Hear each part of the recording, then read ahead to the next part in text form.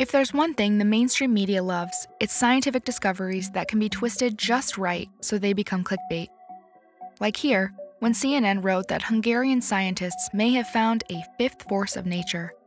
And when they said that this mysterious unseen fifth force, cue the Star Wars reference, was photophobic and afraid of light. Hold up.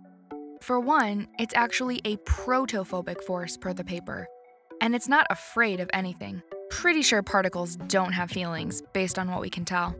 A recent development in this area is exciting, but the article that went viral botched the explanation so much that it does a disservice to the topic.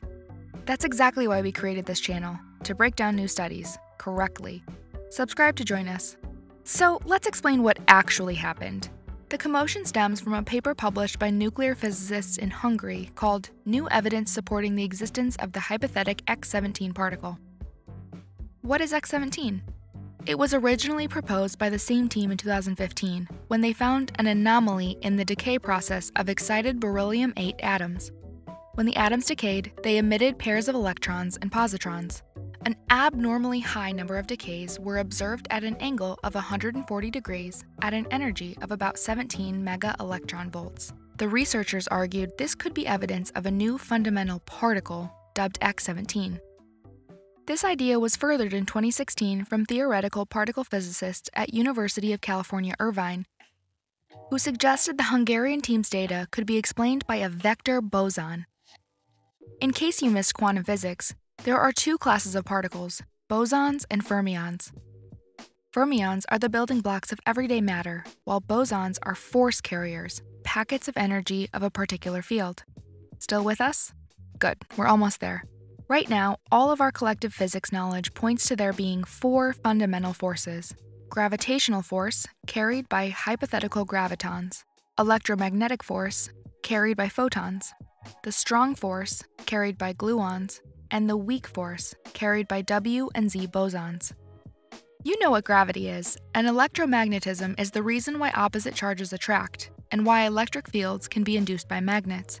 The strong force holds the nuclei of atoms together, and has such a small range it only affects things at the atomic level. And the weak force is responsible for radioactive decay, which is needed for nuclear fusion in the sun, for example. Because X-17 is a boson that can't be explained by any of the known forces, the initial reaction is that it's a carrier for a fifth force. The Hungarian team observed this in 2015, and the folks at California Irvine furthered the idea with a theory a year later. Per a wonderful Quantum magazine article we'll link below, the theory works like this. When beryllium-8 decays, it sheds a photon, which almost always immediately decays into an electron and a positron, that then move forward by the photon's momentum and strike a detector. But about once every million times, the atom seemingly spits out the X-17 boson instead, which is a carrier for the hypothetical fifth force. The X boson then splits into an electron and a positron, but because the boson was moving slower than the photon, the electron and positron move toward the detector slower and diverge at a wider angle.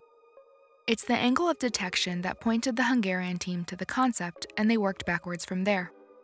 Why didn't we see this earlier?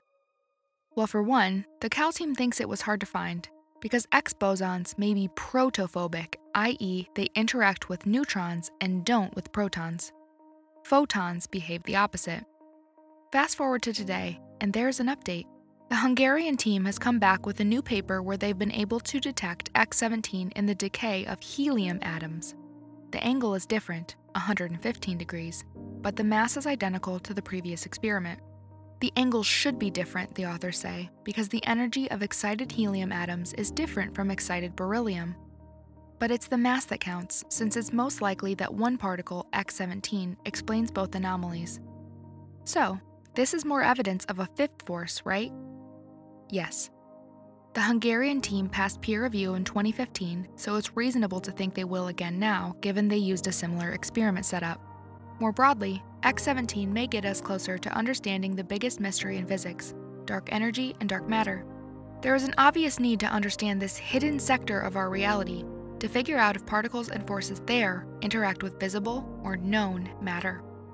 We hope we helped with this topic, and if you liked it, share with a friend, hit the notification bell, and say hello in the comments.